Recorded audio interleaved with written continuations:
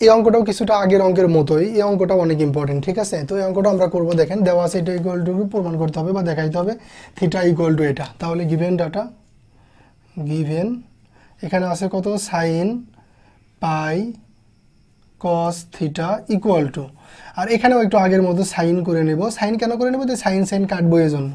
এটা কিভাবে লেখা যায়, প্লাস মাইনাস পাই সাইন থিটা, ঠিক আছে। এভাবে কেন লেখা যায় এই বিষয়টা তো আমি আগে আপনাদেরকে দেখাইছি, এভাবে লিখলে কোনো প্রবলেম হয় না। তাহলে কি হয়, এই যে সাইন আর সাইন কেটে যায় এবং এখানকার একটা পাই এখানকারও পাই কেটে যায়। আমি একবারে শর্টকাটে একটু মারে দিই কস থিটা, আর এখানে পাই দুইটা পাই থেকে পাই দুই জায়গা থেকে পাই কমন নিলে পাই কেটে যায়। এখানে থাকে কত half plus minus sine theta. আশা করি বুঝতে কোনো প্রবলেম হওয়ার কথা না। এরপরে দেখেন কস থিটা প্লাস মাইনাস এটারে পার করলাম, কত হয় সাইন থিটা ইকুয়াল টু কত হয় হাফ। ওকে, এখন বিষয় হলো আগের বার কিন্তু বর্গ করছিলাম, ঠিক আছে। আগের বার বর্গ কেন করছিলাম, কারণ আগের বার আমার এখানে এটার সাথে 4 দরকার ছিল, ঠিক আছে। এই জন্য হাফে বর্গ করে কত হয়েছিল 4 হয়েছিল। কিন্তু এখন দেখেন এই যে হাফ ঠিকই পাইছি আমি, কিন্তু এর সাথে কত √2 দরকার। এই জন্য ওটারে বাড়ানোর জন্য আমি কি করব, 1/√2 cos theta plus minus 1/√2 sine theta equal to 1/2 ছিল তার সাথে √2। আমি সবগুলো জায়গাতে কি করলাম 1/√2 দ্বারা গুণ করে দিলাম, ঠিক আছে, অঙ্কটা মিলানোর জন্য।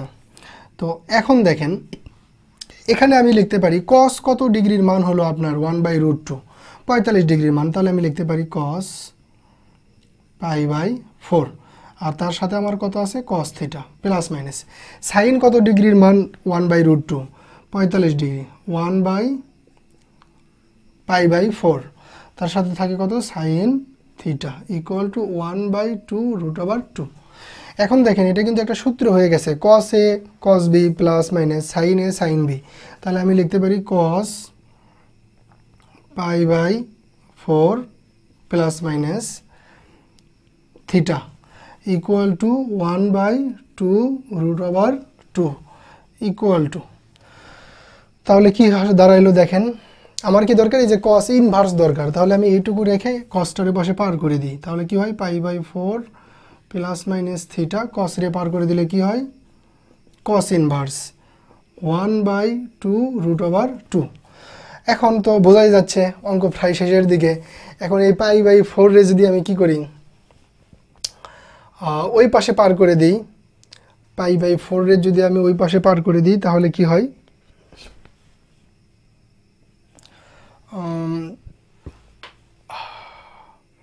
এখানে তো প্লাস আছে, ঠিক আছে। ওকে, এই জায়গাটায় সূত্রটা যদি আমি একটু সুন্দর করে লিখে নিতাম তাহলে এখানে এসে আমি আর ঝামেলায় পড়তাম না। দেখেন এখানে কোনটা এ ধরবো কোনটা বি ধরবো, আমি যদি এটা এভাবে ধরি, এটা দিয়ে যদি এটা ধরি, আর এটাই যদি π/4 বি ধরি, তাহলে কিন্তু এই জায়গায় আসে দেখেন এখন একটা প্রবলেমে পড়ে গেছে। এটা যদি পার করি তাহলে শুধু কি পার হয়ে যায়, মাইনাস পার হয়ে যায়, আবার থিটার সামনে কি থাকে প্লাস মাইনাস থাকে। কিন্তু এই প্রবলেমটা সলভ করার জন্য এখানে একটু খেয়াল রাখতে হবে। এখন কিন্তু এখানে আপনি লিখতে পারেন কি থিটা প্লাস মাইনাস π/4।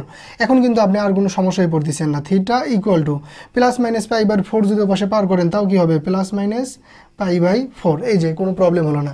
কসের আগে কি আছে প্লাস, তাহলে লিখতে পারেন কি cos ইনভার্স 1/2√2। ওকে, এই যে দেখেন মোটামুটি কি হয়েছে প্রমাণ হয়ে গেছে, ঠিক আছে। তো এই যে লাস্ট যে দুইটা অঙ্ক করলাম, এই অঙ্ক এবং আগের যে অঙ্কটা করলাম, এই দুটো অঙ্ক কিন্তু একটু সেন্সিটিভ। এখন সোজা মনে হইলেও আপনি এক জায়গায় ভুলে যাবেন, অঙ্ক আর পারবেন না। তো এই অঙ্কগুলো ডুয়েটে এখনও আসেনি, আসবে ইনশাল্লাহ, ঠিক আছে। ডুয়েটের জন্য আসলে ইম্পর্টেন্ট অঙ্কগুলোর ভিতরে যে অঙ্কগুলো এখনও আসেনি সেগুলো বেশি ইম্পর্টেন্ট, বুঝতে পারছি। ডুয়েটের জন্য একটা অধ্যায়ের ইম্পর্টেন্ট অঙ্কগুলোর ভিতরে এখন পর্যন্ত যে অঙ্কগুলো ডুয়েটে আসেনি, ধরুন একটা অধ্যায়ে 10টা অঙ্ক, 4-5টা অঙ্ক ডুয়েটে এসে গেছে, ঠিক আছে, বাকি 5টা অঙ্ক এখনও ডুয়েটে আসেনি।